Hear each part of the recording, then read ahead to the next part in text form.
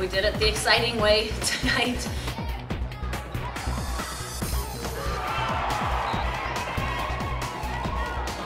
We needed to believe in ourselves, and that was huge for us.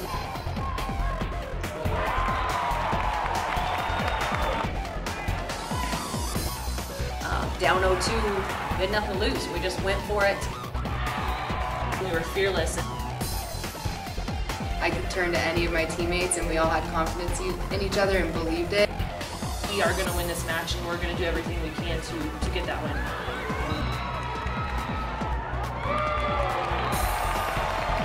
Our crowd was incredible. You know that when you look at them, that they believe in you. When they're chanting UNC, I got chills and honestly teared up on the end of the bench.